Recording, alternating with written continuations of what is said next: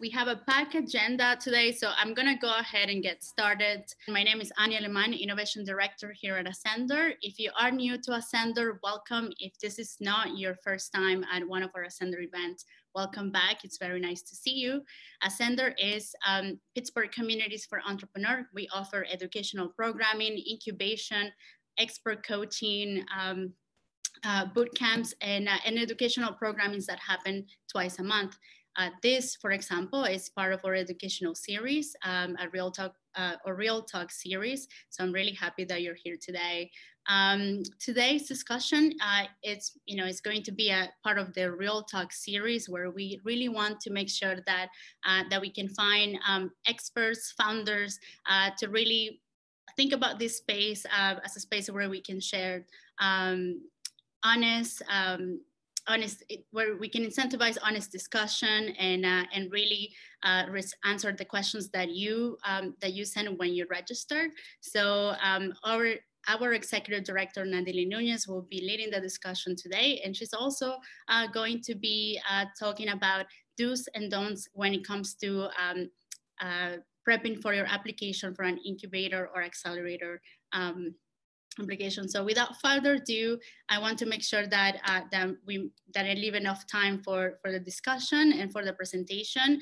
After the discussion, after the Real Talk, please stick around. We ask you if you need a little help with some feedback on a one-to-one basis. So we're going to explain a little bit more about how that's going to work after the Real Talk. So just make sure that you are on the lookout on that. So without further ado, I'm going to pass it on to our Executive Director, Nadyli Nuñez, who will be starting the Real Talk today and telling us a little bit more about how today is going to go.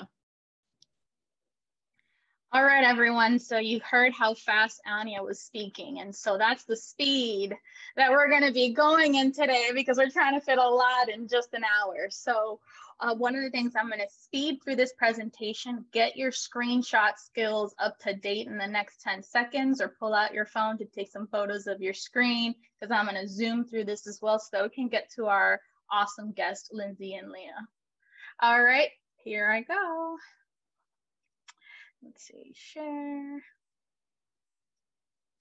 All right, folks. And if I look down, it's because I got 3 screens. The team is going to tell me I'm talking too fast or there's a question. So, all right. So today, for the next kind of 5-10 minutes, is step your application game up. All right. That's what we're all here for. You registered. And if you weren't here for it, well, you're stuck. So, all right. And this is according to me.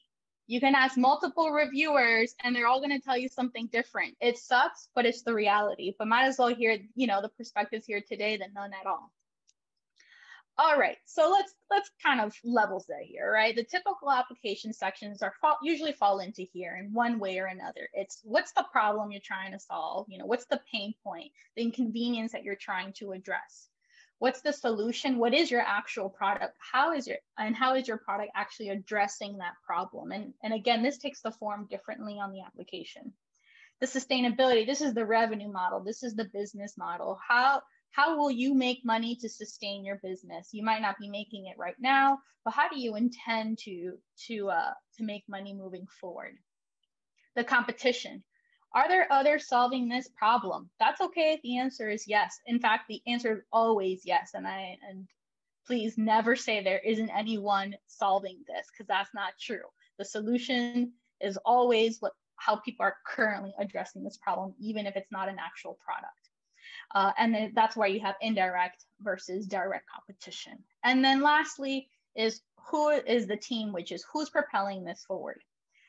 The sections could be more in detail or more superficial based on the application. It changes from organization to organization, from purpose to purpose. But this is kind of like what you'll see consistently. But while these are the questions that we ask on the application, what are we actually looking for when we're reading the application? So for the problem is, one, to educate ourselves on the context. So is it a medical device? Is it an app for nutritional app? Gives us a context of what the problem you're trying to address, so we can figure out our Rolodex. Well, who else do we know about this, or who else has tried to solve this, or what do we already know about that market? But also to see did you do your research? Do you know your market? Do you know the problem? And the reason I'll explain in a couple of points below in a few minutes. The next section is the solution. So can this solution actually solve this problem? So sometimes people talk about world hunger, but really the solution is like they've got a plate that they're selling. That might be a beautiful plate, but oof, what a disconnect. Like I don't see the connection here. And then and it also lets us know, again, how much have you actually worked out? So if you are looking to do an app, do you have the app already created? Is it just the idea of the app? And there's no wrong answer here. We just want you to be honest about where you are at. Next is the sustainability, usually the kind of profitability of the product or service. But what I like to call is, I really want to know if there's a founder solution romance going on. So is the founder actually just more in love with their solution than the problem they're trying to solve and the business that they're building? So are they actually trying to build the business, or they've got, on a honeymoon state with some cool app or idea that they had? That's what I'm looking for. Are you thinking about the business? And the answer to this, might not be totally correct, but that there is at least an effort in thinking of the business model. The competition. Did you Google your idea? I don't know why I have to keep saying this. Google your idea. I mean, Google is a verb. Let's go. It's not that hard. Is someone else doing that? And that's okay. Like I said, it's okay if someone else is doing that. And just tell us, like, what's something different or unique of how you're doing it? Is it that it looks cooler? There's something about the brand? Is it the tone? Is that it's usually marketed to this target audience, but you want to focus on this other one? I don't care, but just Google what other people are doing. Tell me how you are different, and never, ever, ever say no one is in this field. I mean, yeah, just don't. And then the team is, does your current team of advisors have the current industry knowledge related to your problem or solution? If let's say you're an app developer, you have that background, but you're looking to get into, let's say, in the nutritional world. Maybe you're not a nutritionist, maybe you have an advisor. We understand there are going to be gaps, because that's why a company that is in a growth stage, that's why they have a team. They have the marketing person, they have the sales. We know you don't have it all, but we do want to know what you do have, and also say, and be aware of what you still need. And we'll get into that a little bit more. Check the time here. All right. But on top of those things, there's also kind of the reading between the lines. So in addition to the problem solution, the revenue model, competition, and team, we want to know these things as well. Have you talked to other people about this solution? That's called customer discovery. Have you talked? And it's not 2 people, it's not 3 people. We want a lot more than that. Have you talked to people that are unlike you or unlike each other about this solution? And are they willing to pay for this solution? The next thing, and it's always hard to measure, is the potential of this idea. Especially if you're early, you're selling the potential of what this can be. So that's part of the things that we also are looking for in the application. Self-awareness. It is okay if you don't know things. If you knew everything, you wouldn't need to apply for our program, okay? And we don't care if your business model sucks, or it's, your problem statement isn't perfect. It's gonna get better over time.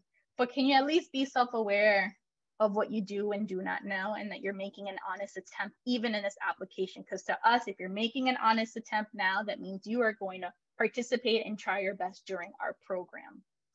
And then lastly is, can we actually help you?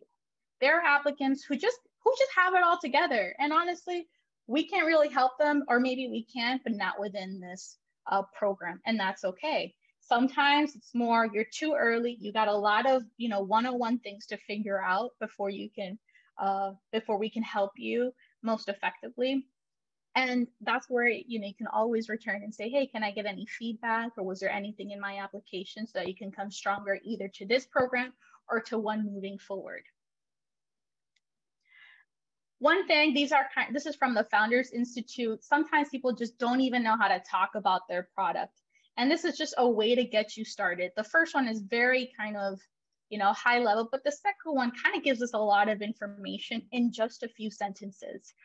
I've read 500 words of someone describing their solution that at the end of it, I still have no idea what they're doing. No idea. So maybe this can help you. So if there was anything to take a screenshot of, do this. This is even just a good practice for yourself. Can you actually talk about your product effectively? And this is a nice framework to get started. All right, tips. Determine the value add of the incubator accelerator before you even apply. Okay, there are a lot of successful companies who didn't even go through one of those programs, and there are successful companies who did. So you got to figure out, based on the program, what are you looking to get out of it? Can you get something out of it? Second, attend an info session. Ask what they want to learn from the application. Leah and I, we've done the South by, and Anya too, we've done South by Southwest. We've done our own programs, and every single time there's weight put differently in different aspects of the application. So maybe just ask. But we ultimately always want to know was why this, why now, and why you. You can answer that in your application, you're doing all right. Describe, okay? Describe, please describe. There are people who said maybe 5 words and like, this is my solution. It's going to be an app that's going to solve world hunger. All right. Or it's an app that's going to make you buying insurance easier. All right, cool. Like that's the outcome. But we see a lot of people with those ideas and the outcome is, but where they fail is how did they get there? What's the plan to get there? Try to keep it under 150 words, and 150 words is a lot. But at this early stage, we understand that you're still learning how to be concise and you're still learning how to market and talk about your thing appropriately. So we get it. Can someone not on your team understand your business? We are not on your team. So think of it as that. Can we understand? Can we tell someone else about your business with what you told us? Okay. Offer visuals when possible. In fact, I often go to the website first just to get a feel of the app, if they didn't offer something already, of the product, of whatever it is, and then just learn how to Google, whether it's your product or a term or problem statements, how to do things, okay? That's just fundamental as an entrepreneur skill. Lastly, reminders. You can be impressive even at the idea stage. You are selling me a vision. You are selling me a future. And even if you have a lot of progress, I want to see, did you at least do some upfront research? Did you try, okay? Some of these things you can't teach.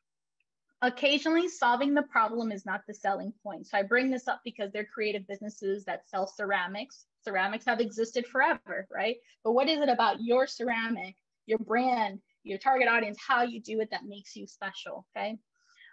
Reviewers have different lenses and thresholds. I already mentioned that we all come from a different place.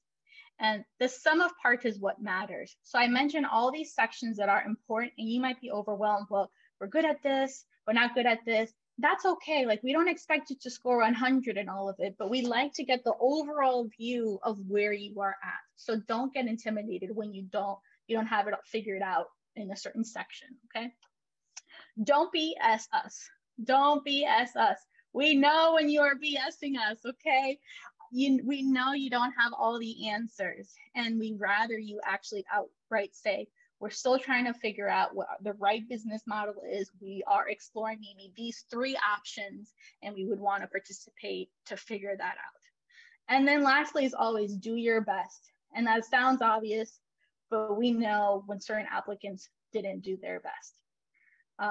So the last thing is just some links here. Ben is going to put it in the chat. Here are some things to help you on how to write a problem statement, some customer discovery, how to think about your value proposition, and Grammarly is a great tool to ensure that you are communicating effectively.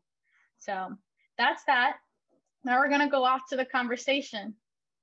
All right, and Anya, I can keep my kneecaps because I did this quickly for you. That was excellent. Right time. All right, so let's get started. Welcome, Lynsie and Leah. Leah, where are you? Where are you? Can't find you. Oh, there you are. Okay, there you are. Okay, so I sent the 2 of you a couple of sentences. So what I like to start with is a speed round. And the speed round gets as much information out as possible without going into this larger conversation, which we can eventually do. But let's just get these out of the way. Let's make this a sentence. And Leah, don't freak out. You have the answers to all of these. Don't worry. So first, I'll start with Leah. Okay. On average, finish this sentence for me. Okay. On average, I spend blank minutes per application. 5 to 10. We have a pretty short application. Fair enough. Yeah, depending on the application, I'll spend maybe 10 to 15, depending on the application. If I'm familiar with the area, I'm going to follow my own rules. I'm explaining. All right. Second question, Leah. I prefer when founders describe their product from the perspective of the founder, the customer, an investor, or a teacher speaking to an 8th grader. Founder to general audience, think elevator pitch. Great. I think for me, it's like, pretend I'm the customer. How will I experience this? All right. When reviewing an application, I put more weight on blank. Founder, team. For me is just the general tone of the application and self-awareness, because it's hard to teach that. All right, I'm always confused when companies decide to blank on applications. Oh, a hard one. Give me like 3 words. Why did you apply? I can't read this. I don't know anything about you. That's my answer. That's my answer too. It happens more frequently than you realize. All right, true or false? I get annoyed when a potential applicant reaches out with questions. False, so very false. False, false, false, false, false. But don't reach out the day before, okay? Is that what Lynssie's gonna say? All right, Lynsie, you're up. Thank you, Leah. I'm gonna screw up your names because it's just both L's. A lot of L's. Yeah. All right, Lynsie. Yeah, all right, Lynsie. So the 3 questions I asked myself before applying to a program are? So I think for me, it was, I wrote some stuff down. I look at the program from a perspective of how much money are you getting and how much equity are you giving up, right? So there's vast differences across these accelerator programs. The mentor network. Do not apply to an accelerator that's not going to help you from the network perspective in your industry in particular. And I would say, looking at the companies that have come out of that accelerator to see if they've gone on to raise additional funding or the success out of that program are the 3 things I looked at. Great. True or false? I reach out to the program before I apply. Absolutely. I can go. Yep. Lightning rounds. All right. I typically finish my application X amount of days, hours, or minutes before the deadline. I am not a good judge. I'm not good at this. Mine was... This is real talk. This is real talk. Mine was the hour before, and with Techstars, they actually had to call me and tell me to finish. But that was a very unique situation. I think AlphaLab, I got in probably a couple weeks early. Great. I know I described my business well when... My mom gets it. Run it by your Find mom. that person in your circle. Yeah. Nice. Before clicking submit, I do these 1 to 3 things. Run everything through Hemingway app. So if you're not familiar with Hemingway app, it helps you write concise things. That's true. I forgot about that one. I love Hemingway. Something I wish incubators or accelerators asked about on applications, but don't currently. So, and I don't know if this is the case anymore, but you kind of brought it up. I really wish there was more of a focus on like the why really of like kind of personally why you're doing this. Because I think it makes all the difference. That is very true. That's very true. All right. Well, that's the conclusion of the lightning round. Is there anything, just a couple more additional sentences of anything we already covered that you want to say? Lynsie, you nodded. Not yet. There are things I will say. Leah? We'll have time. We'll have time. All right. So Leah, for you, what makes an application or an applicant stand out? So we're looking at everything through the lens of team, market, product, right? And that's going to be true for most things that you apply to. Generally, you're going to be really strong in one or two of those areas, and it's your job in the application to prove that to me. So what's going to stand out to me is, damn, this team is the team to do it. I don't care that they're not as far along. Maybe it's not the biggest market opportunity in the world, but these people are doing it. That's one direction, right? And it could be the same for any of those categories, but figure out what is your strong suit, and we'll catch it because you're making it stand out. That's your job.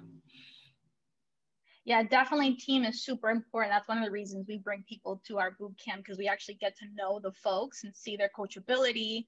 That is just super helpful and sometimes hard to read through an application too. Yeah, for me, I would say you can tell when I'm sorry, I'm going to repeat this. You can tell when someone Googled something, and I want to see that. I want that you actually did some research ahead of time, because beyond this program, it's going to end. So you need to figure out how to learn information and find information on your own. So we can't do all the work for you. And so if I could see that there's that kind of attempt to have already learned, maybe talk to people, what have you tried, shows that you're serious about this and you're putting in some work and want to put more work moving forward. All right. What do you wish, and I will say kind of from both perspectives I want to ask, and I'll ask Lynsie first. What do you wish more, actually from Lynsie's side, what do you wish more incubators and accelerators or reviewers understood about the entrepreneur completing this application? So I think it is hard for entrepreneurs to decide what to share and what not to share. And knowing how deep to go and how not deep to go, right? So even here, you're saying you want to see that we're doing research, but how much is too much, right? So just getting an idea of like what the right amount of information is was always a little bit tricky. You don't want to go, because again, you don't want to not give enough or give too much. You want to make sure that your application stands out, because like they've been saying, they get a lot of applications. There's a lot to review. So you have to figure out that way to make yours stand out quickly. So thank you. That's a great answer. Leah, so what do you wish more people understood about the application process from our side as the reviewer?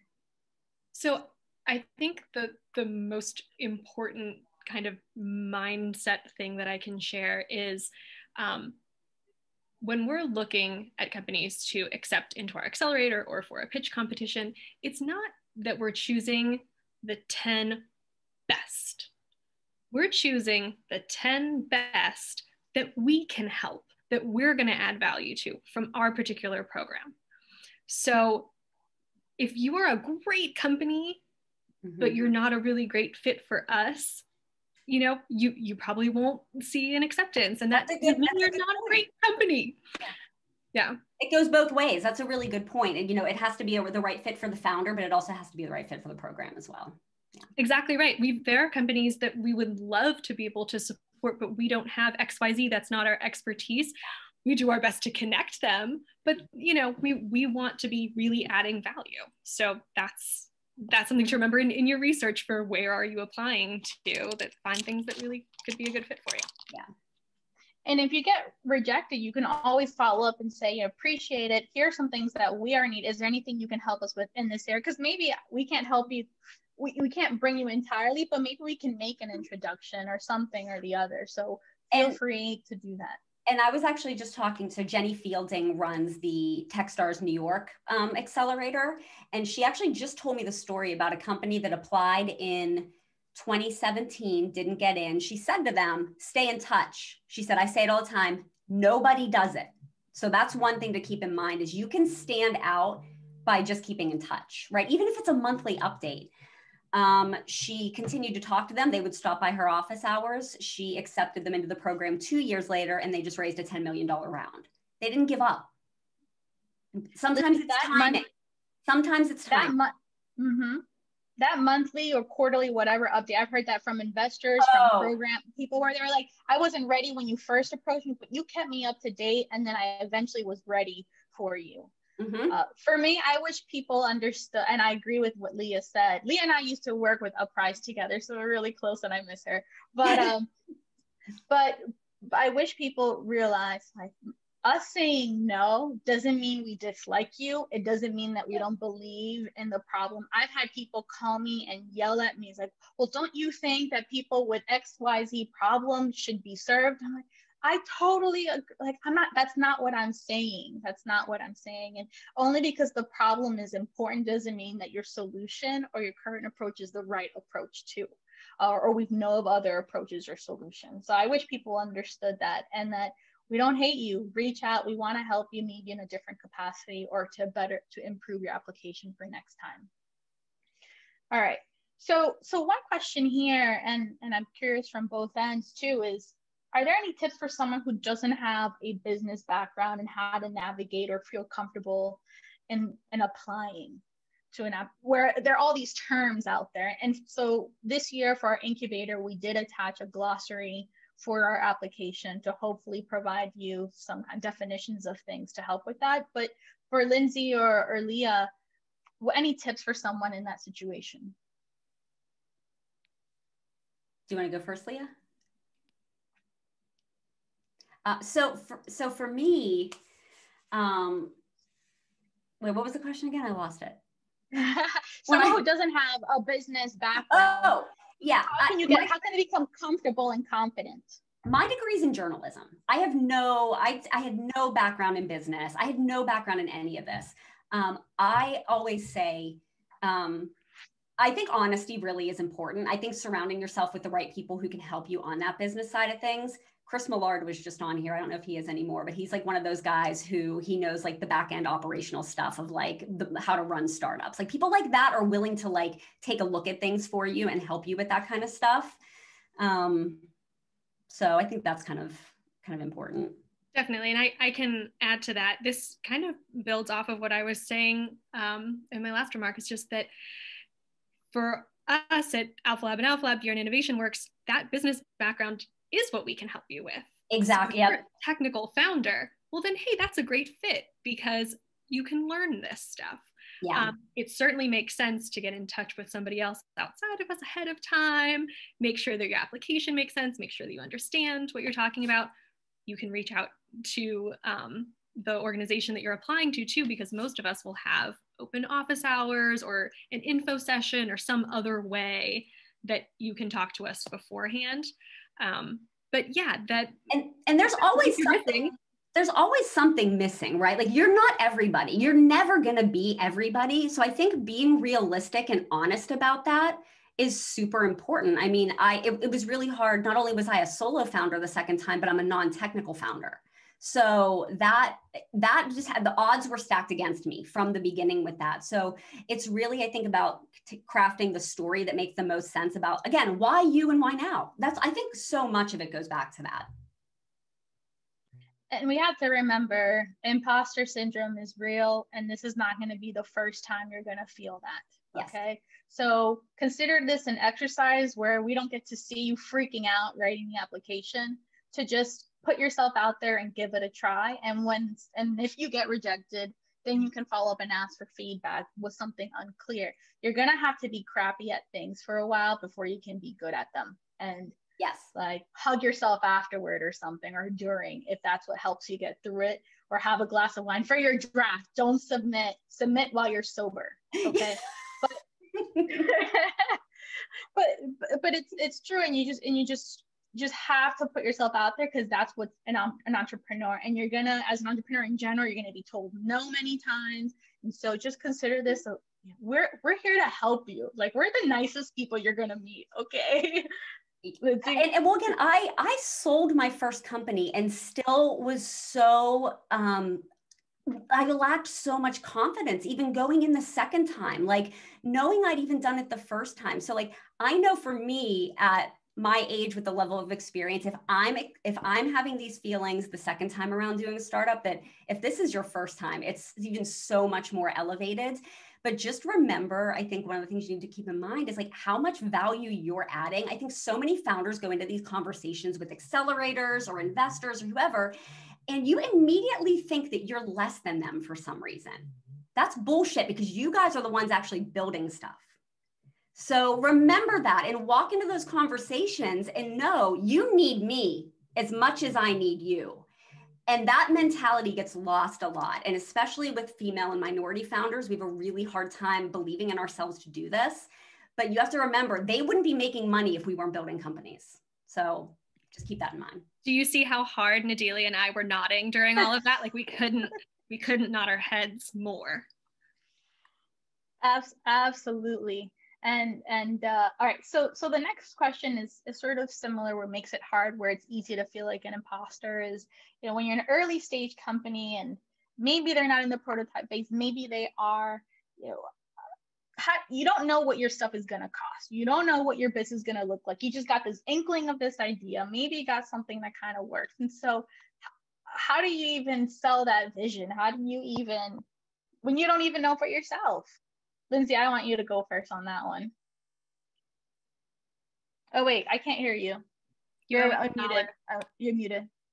Obviously. And we missed a joke. Obviously, I'm that person. Can you repeat it again? Because I was also responding to a direct message real quick. Oh, okay. Yeah. So for an early stage founder who may have a prototype, maybe not, they don't know what their business model might be, or they don't know what they're going to price something at, because you don't know until you actually are out there. And so at this stage, how can you say, like, how can you communicate and get someone on board to buy in when you have all these question marks? Yeah, my first company had a very, very straightforward business model, and my second one did not. And it was a bike app. So it was an app that helped cyclists find the safest routes. It was a B2C app. I had all this B2B experience before. When I went B2C, I knew going into the accelerators, I wasn't generating revenue. So when I went into Techstars, even at the end of Techstars, I wasn't generating revenue. That was a whole other problem. But I went in with 3 ways, like really solid ways that I could generate revenue. And I had talked to people. So it goes back to, you were talking about this in the beginning. You have to talk to customers. You have to get on the phone with people and talk to them. But I went in with 3 really solid options. And I was like, I've talked to these people and I modeled them out. Like, and again, I have no business background. You can find templates for this stuff, but I just showed them what I think I could do. And again, like you were saying, if you can show that you've at least put the thought into it, and that you can't walk in and say, I want to, I'm just gonna figure it out later. Like, you have to have thought about it at least put that much effort into it. Absolutely. What about you, Leah? When you're reading, what are some kind of the components you look for in order for someone to communicate? I don't have that figured out, but like, here's what I got, and you will accept them. So it's team, market, product again. So in lieu of traction, and that traction being, you know, having paid pilots or paying customers or anything like that, other things that you can have are really strong customer discovery, where you can say what you've done to get to this point where you understand that you've got something that people are willing to pay for, and that in the case of physical products, it's something you can make. I think that is one of the strongest things that you can include when you get to that question of traction. Just saying, oh, we're pre-revenue. Well, that gives me nothing. I can't give you an A+ on that. I can give you a blank. So give me something that I can give you an A on. What did you do? And then, of course, because you've got these different categories that we're looking at, you know, if that one isn't your strongest one, if the stage is not far along, we're not reviewing who's the furthest along. That's not what accelerators do. Mm-hmm. Why are you the team to do it? Why is this the market to go after? Mm-hmm. Going after Leah is so easy because I agree with what she said. Yes, what she said. That's exactly right. That's exactly right. And yeah, there have been people that we've accepted that were just totally idea, but they knew they wanted to get somewhere, And there was something enough where we could work with that. Like you can't, it's what you can teach and when you can't teach, right? We can teach terms. We can't teach that like drive and passion and kind of desire for a vision, even if it's going to be completely wrong. There are people who've applied and had their model, they had everything figured out. And then 2 months working with them, we had to change everything. And that's, that's just how it is. So we don't expect you to have it 100% right or successful from the start. I would actually bet anyone here $1,000 right now that the business you're working on will not be the same one in 2 years. Like it won't be the exact same thing. It'll be a version of it. It'll be a version of it. $1,000 if anyone wants to take me up on it. I don't have it, but we can try. Direct message Lynsie if you want to. Yeah, direct me. I have no cash.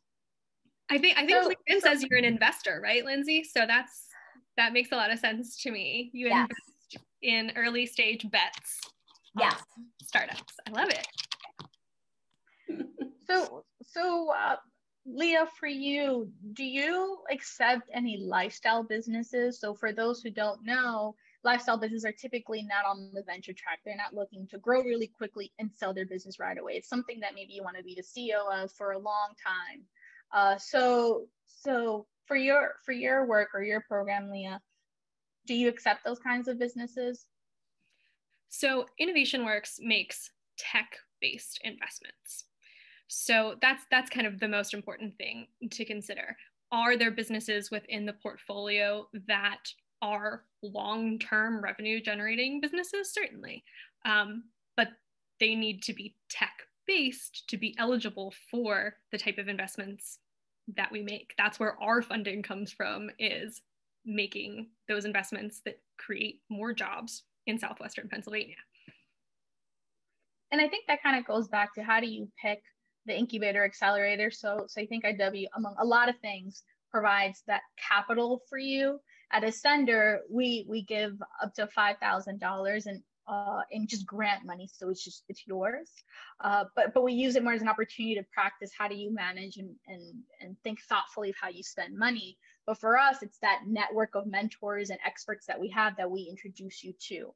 And so you can ask, like, well, who is that? We've found UX designers for people, we found mentors, we found investors for people, and IW has a great list of that as well. And they have their specialties. We accept more lifestyle businesses because we don't do investments in that way. And so again, it's just differences. You have to decide what works for you. One is not better than the other. All right. Anything I haven't covered yet? Because we had 30 questions. Okay. Any additional comments? All right. So let me actually get one from the chat here, asked by Cassie. So how do you walk the fine line of self-awareness and why you, especially when it's a solo, non-technical founder? I can jump in here. So for me, self-awareness is about understanding also who is around you. So the self-awareness, the lack of self-awareness that raises a red flag is no one has ever done this before, nor will they ever do it, and we have no competition. It's just not true. Nadyli said this earlier. But why you? I have no reason to not believe that you're a founder that can do this, and whether that is something that you did in high school that put you on this track, fine, great. Talk about, like to Lynsie's point, talk about your story. If, you have 3 degrees that make you the expert in this field, great. Talk about that. There's no reason for me to doubt you. Oh, Lynsie is talking. You owe me $1 again. It's $1 every time she talks on you. I do find, like what you were saying though, that there is this like an arrogance versus self-awareness. And I think Cassie, maybe that's what you're kind of talking about, is you don't want to come off as being like overly confident, because that being said, men don't mind doing that. Let's be honest. I have a couple of guy friends. I'm like, this guy, Jake Siegel, he has this company in Detroit called Tome Software.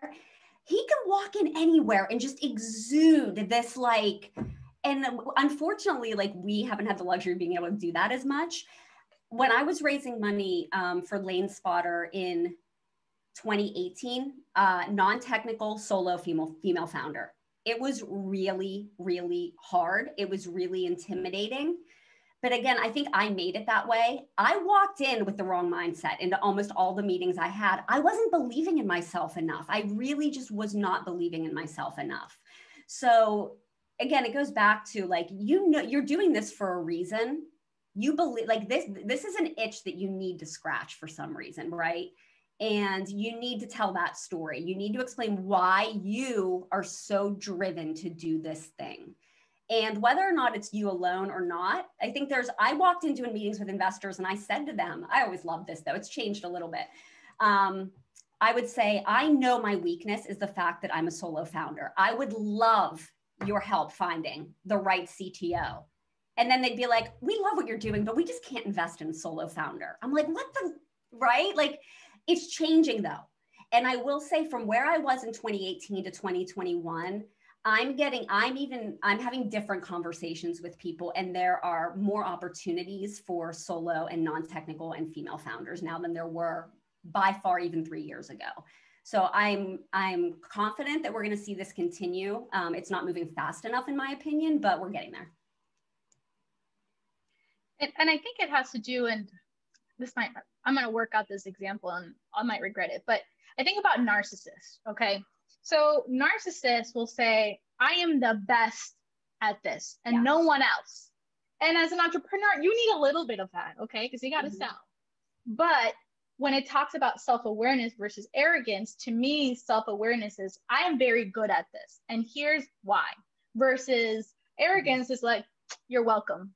You know, and so it's different. We're talking about the same thing, right? You're still exuding, but the way you speak about it is different. I respect more the first part because you're backing it up with substance, and versus the latter, it's just where is the substance? I don't hear it. Yeah, and unfortunately, frankly, that's going to change person to person. The way I perceive it, the way Leah perceives it, Lynsie, if she's on that receiving it, will perceive it differently too. And that just has to do with the style. You go to Silicon Valley, they talk totally different in those rooms. So you're gonna also have to learn and attend pitch competitions around the nation. It's all virtual now, so also learn that language. If I can add one more thing here, through traveling with the Hardware Cup, I've absolutely seen this, where we have startups from all over the world now who are pitching, and depending on the investors that you're pitching to, sometimes they'll say, oh, those Pittsburgh startups, they talk like they're shy about their business. We're used to, the West Coast. I'm the only one who could possibly do this, and you want me, and I'll walk away from this. So who you're talking to is, everybody's going to have a different perspective on that. But I think through what we've talked about here, you can strike a balance there where you're someone that we want to work with. That would be a good start. You want to be someone that joins a program and is, additive, that is a good member of that group. So the arrogance is not going to help you, but confidence for heckin' sure. Yeah, I've definitely watched pitch competitions, either in Pittsburgh or outside, where when I watched this person, I was like, that is arrogance. That is just I don't even want to I don't want to hang out with this guy. I don't want to do business with this guy. Nothing. And because that makes it seem that you don't have to listen to the advice. Like, our programs, we're good. Like, we're helping you out. Okay. You don't have to take our advice, but you need to at least listen. Chris is like really laughing. We're going to record soundtrack, like laugh track here with Chris here. But don't watch other people present, watch other people speak, hear some of the words, hear how they talk about, and think about how you felt or interpreted that. Was it clear? Was it unclear? Was it too arrogant? Was it, confident? And you start to learn as well. And bringing it back to the application, spend some time in either looking at the social media, the website, look at the language that program is using, and in particular, what their goals are, and you can shape your application to speak to those. Think of it as like you're applying to a job. Or getting married. Okay. getting married. Well, these people are going to have a convertible note. They're in your life forever. Don't forget that. It's a long-term relationship. It's a long-term relationship. And I screwed up so bad the first time. I mean, honestly, like it goes back to the same thing about like picking the right investors, and the program falls into that because ultimately, like, they have a note. They're going to be in the conversation. They may have some sort of seat at the table. So, you want to make sure you're picking the right people. It'll make your life miserable if you don't. I will warn you. And even if you're not on the venture track, and just because we accept those not on the venture track at Ascender, I want to speak to this. It's also, I keep people in mind when the opportunity arises. Okay. And I treasure the relationships of potential mentors and investors that I have. I don't want to introduce them to someone who I think is gonna, come off in a way that is going to ruin my relationship with them, that therefore impacts relationships to future entrepreneurs I can support. So just keep that in mind. And I always ask for feedback. I sometimes call Ani and I was like, in that conversation, how do you think I came off? Like, was I at least fair and respectful, but firm? Like, you can be firm and be respectful at the same time too. So always ask for feedback as well from people who will tell you the truth. A lot of people are trying to be nice. People, find your mom, find your friend, find whatever. All right, the last question before we go was submitted by Chris. And I think maybe for both, okay? So he wanted to know, on the reviewer side, how many beers do you have before or during reviewing applications? Leah. I'm first. On our application, we have you list the founders. So if the founder is Chris Millard, 20 or so I can get through it. Otherwise, girl, I'm sober. I'm taking your business serious. Exactly. Lynsie, how many when you definitely had a beer while doing the application? Absolutely. And then one after submitted. Because two's my limit. You had to treat yourself. If I have three, it does not go well, and Chris Millard can tell you that. All about Chris. This is all about Chris, really. It's all about Chris. Mm-hmm. Yeah, for me, I'll have maybe a beer during. Usually, I'm reading like a lot of applications, maybe like 30 to maybe 150. So depending on the engagement. And so if I'm in the tail end, maybe I'll have a beer, but usually, like, I'm getting older. I can't drink like that anymore. Do you do big blocks of review? So both of you, I'm curious. Like, do you sit down and do 3 hours, right? So, and Leah and I have gone to coffee shops together and worked on applications, reviewed together. But at least for me, I think about when is the deadline, how many applications I have to review, and I budget about 15 minutes for each of them, and I calculate overall amount of minutes I'll need to get through them. And then I block I do evening times typically to, from on Monday, I would like to get through 10, Tuesday, and then I'll know if I'm always behind. I don't always get through all of them on schedule, but I try to break it up in that way. How about you, Leah? Absolutely. I have to break it out and have it on my calendar spread out, because you can feel, just like anything, you can feel when you get to a point where you're like, I'm not going to treat this fairly because I'm tired. Shut it down. We'll look at it again tomorrow. So, I think it's really, really important to give everyone their fair shot at things. So I've got to spread it out over time. Yeah, my cap in one sitting, maybe like 2 or 3 hours, but I might have a small break in between and, some jams or something. And then do you guys provide, if someone asks, Ascender will provide feedback, and we always offer it, but a lot of people don't take us up on it. We do provide feedback on the application. Does IW provide feedback if someone asks, Leah? Absolutely. Yeah. We have open office hours all of the time, always on calendars. So, they are meant to be used, but you've got to ask for it. We don't just write to you and say, hey, here's what we think about you. You've got to ask for it.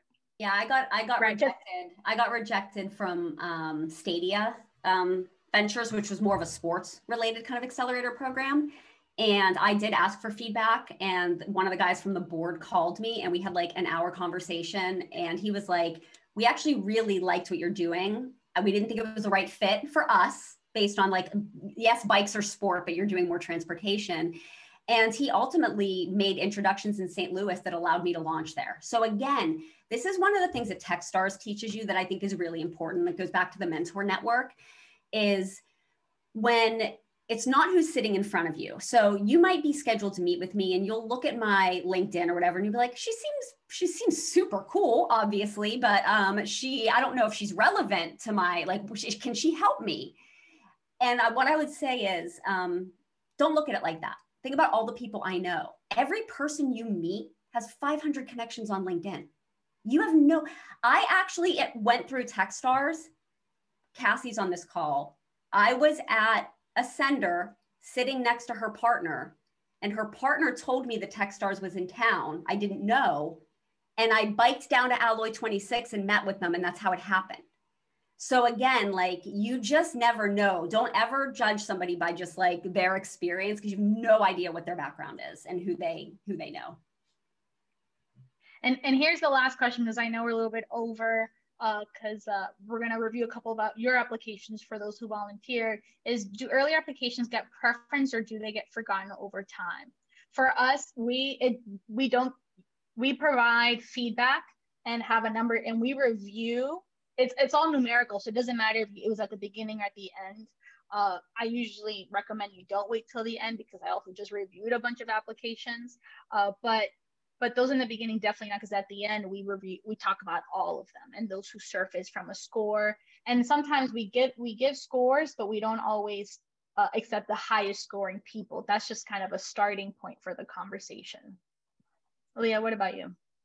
I have two answers here. So for the hardware cup, we do it just like Nadyli said. We're reading everything at once. So it's not until the application deadline passes that we're actually reviewing all the applications. So no preference there, but get it in. Make sure that you get it in on time. For AlphaLab and AlphaLab gear, we actually are just about to roll out, like on Monday, a new system where we will always have our application open. So yeah, stay tuned for more news on that. But we think it's going to be really good for founders, for us, that we can kind of meet you where you are, when you are, and get you what you need, nothing more, nothing less. So yeah, that's two different answers. That's a perfect transition. So to end this all, is there anything you want to add, something you're doing personally, professionally, you want to tell this group about, to follow you somewhere, or to apply at something? So Lynsie, anything you got going on? I'm writing a book. It's called This Better Work. And it is my 15 years as a female tech founder in the Midwest and my experiences around that. I just posted today that I'm resurrecting Lane Spotter, which was the startup that I launched and burned to the ground 2 years ago. So I'll be doing that. And then I actually have a really big announcement for next week as well, but I can't share it yet because it's exclusive in TechCrunch on Tuesday. So look for it. That's all I'm saying. Oh my God, did you plan this panel for Lynsie? Because that is quite the lineup. That's awesome. Congratulations. And Leah, in addition to the open enrollment, anything else you want to advertise before we close up? Yes, really quickly. Hardware Cup, physical product companies anywhere around the world eligible to apply, $50,000 cash grand prize, no equity. That application closes on this Sunday, February 21st. So check out hardwarecup.com. Shoot me a message if you have questions. And yeah, look out for that announcement from AlphaLab and AlphaLab gear. And Ascender, we have our incubation application that's due March 8th. And so check our website out for details there. Thank you, Lynsie. Thank you, Leah. I had so much fun.